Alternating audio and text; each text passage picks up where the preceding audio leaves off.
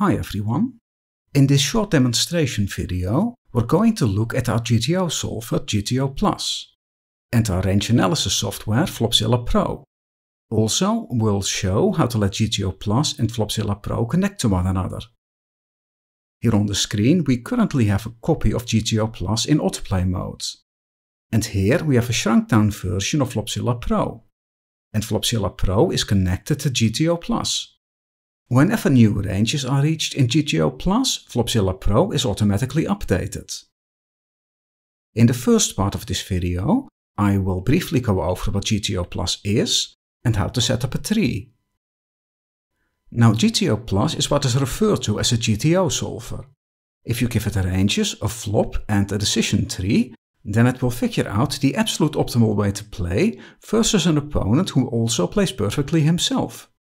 So it will basically figure out the absolute best way to play versus your opponent, while also preventing any leaks in your game. I will just stop the autoplay feature now and start a new file.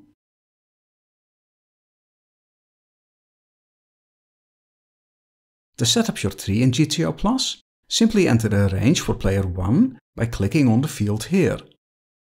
I will just enter some random range. And enter a range for player 2 by clicking on the field here. In GTO Plus, player 1 is always out of position and player 2 is in position. Now let's enter the board and go to Build Tree to build our tree. Here, enter the starting pot and effective stacks. And that information alone is already enough to build your first decision tree. For this demonstration, we'll use the Basic tab, and this will get the money in 4 bets, with the bet and raise sizes here. More advanced tree building options are also available under the tab Advanced. And if you want to use a sit and go or an MTT, then this can be set with the tabs here. Now, I won't go over all these tabs, however, they are explained in more detail in the instructional videos on the website for GTO Plus. For the purposes of this demonstration, we will just work with the most straightforward approach and build a basic tree. And that's it, our tree has now been built. And to get a quick overview of our new tree, just click here. Now the next step would be to run the GTO solver, so that GTO Plus can figure out the optimal play. For this, go to Run Solver. Here you can select a value DEV, and here you can select the storage type. Now I won't go over these options in detail, because this is just a short demonstration. However, for DEV, a value of 0.5% should always be sufficient. And for storage type, you will probably want to use extensive storage. Now run the solver, and this should typically take a few minutes. I will just skip ahead in the video. And we can now use the tree navigator on top to navigate through the tree and to look at the solution. And if you want to export any spot to FlopzillaPro, then just open FlopzillaPro on your computer and go to FlopzillaPro, Export to FlopzillaPro, or press Ctrl+F. And the ranges in this spot in the tree have now been exported to FlopzillaPro. So, let's now take a look at FlopzillaPro.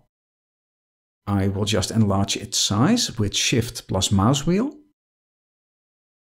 Here we have the range for player 2. And here we have the range for player 1. And here's the statistics for player 1. Press Tab to see the statistics for player 1 expressed in combos. And here we see the equity graph for both players. You can use the output fields to switch to a different type of output. For example, here's the equity matrix for player 1. And here's the hotness for all possible turn cards that can come off.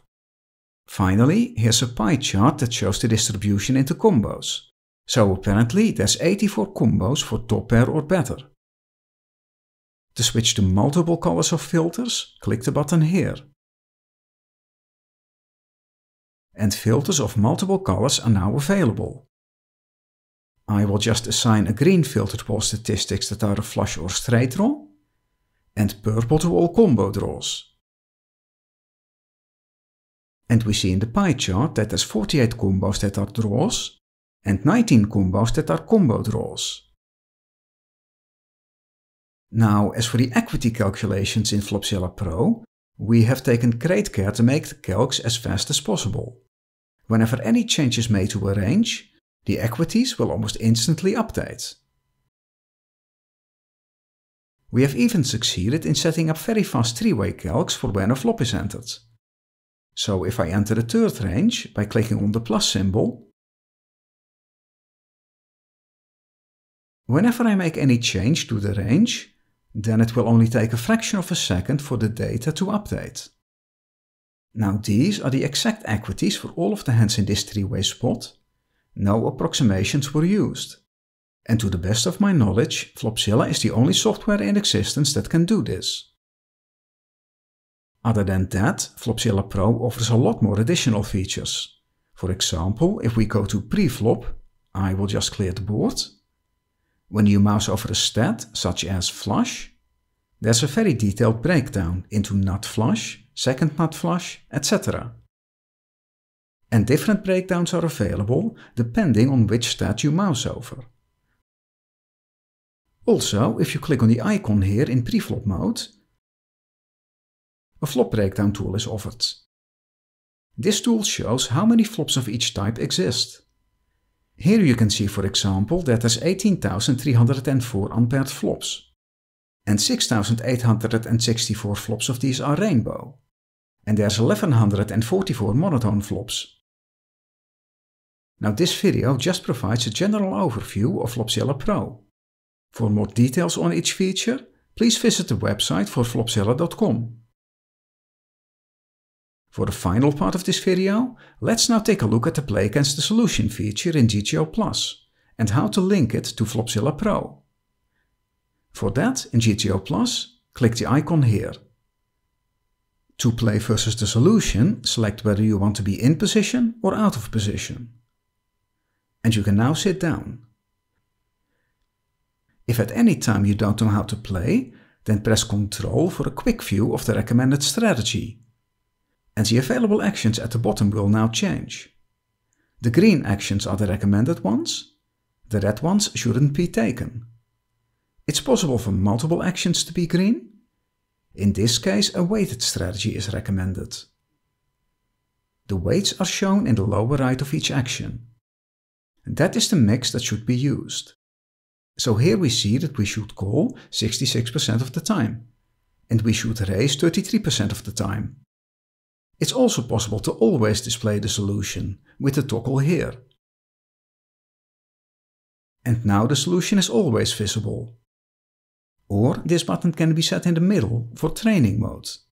Now, whenever you make a mistake, the program will pause, show the solution, and allow you to choose again.